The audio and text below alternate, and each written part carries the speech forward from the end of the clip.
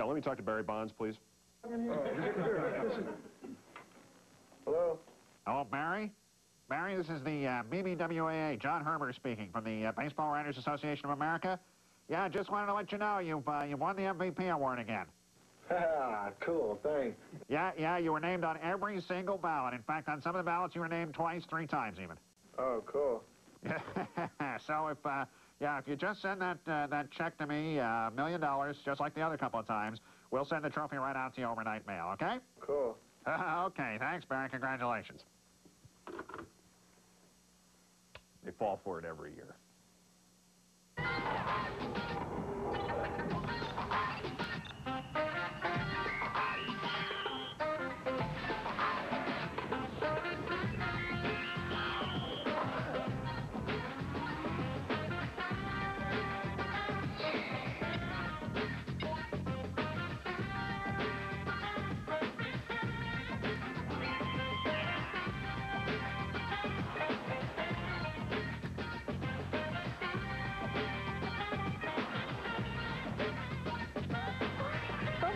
Can't start the show without a camera. We'll get to Barry Bonds MVP and all that rigmarole in a moment. But first, no, your cable operator has not screwed up. This is ESPN2's Sports Night on ESPN, a special sort of brief taste of what we do here on the weekends, we being Suzy Kolber and me, Keith Olbermann.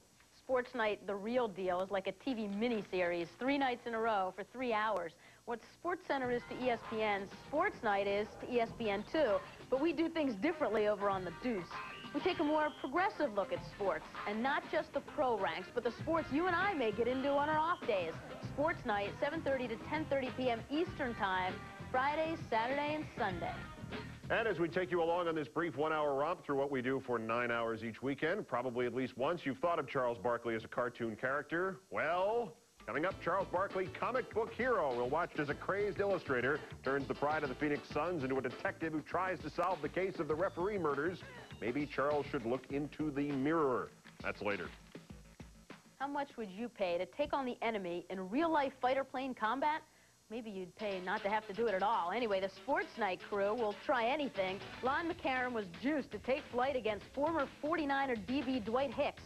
Warning, this is not a simulation. Fasten your seat belts, grab the barf bag. The story later on Sports Night. And later, we'll take a deep, probing look at the song sweeping the sports nation. Even Harry Callis says it. Even Charlie Steiner says it.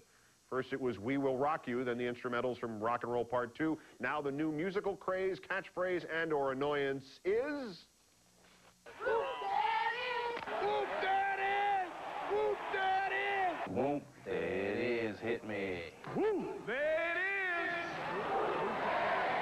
Whoop that is! Whoop that is! Whoop, Barry Bonds is MVP, but even with the accolades, it doesn't seem like the media or the fans really embrace Barry B. What does this superstar endorse anyway? The door should be wide open after all. Joe Montana is in KC, Chris Webber has been on the IR. Why isn't Barry Bonds the toast of the town? Maybe it's that World Series thing. Well, it's just that one big hump that I have to get through, I think. It's just that one big hump of the one big shadow in my life right now that I'm going to have to really try to accomplish.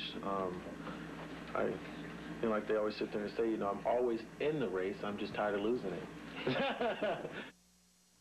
even though Bonds won the MVP, Joe Montana is still the main man. A local TV station in the Bay Area is doing a 3-part interview with Joe Montana. Dan, it can well be argued that among Giants fans, Will Clark, Robbie Thompson, and Matt Williams have all been more popular than Bonds. On the other hand, it's just his first year there. It's a little unfair to compare him to the other guys.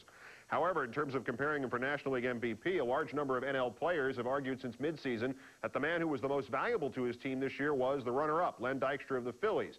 Not only did he change his game this year, abandoning the head-first-to-the-wall stuff that got him injured every other year, but over the course of a season in which he hit 19 homers, stole 37 bases, scored 143 runs, and drove in 66 more as a leadoff guy, he never had a slump. All right, he spits a lot. Barry Bonds is more elegant. But consider these unpublicized numbers. Only twice all year did he go longer than 2 games without a hit. Only twice. And besides that exciting performance, only twice all year did Dykstra go more than 3 games without having scored a run. Only twice. He went the whole year without a slump, with clutch hit after clutch hit. And the Phillies won something, which the Giants didn't. And remember also that Bonds had Will Clark and Matt Williams batting around him. Dykstra hit ahead of Mariano Duncan and behind a bunch of pitchers. Right, and it may not have an effect on the writers, but the Phils are that blue-collar team, and the fans can really appreciate that.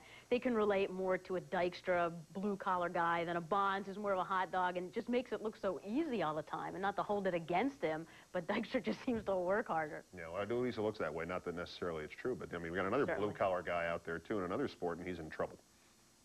Yeah, he is.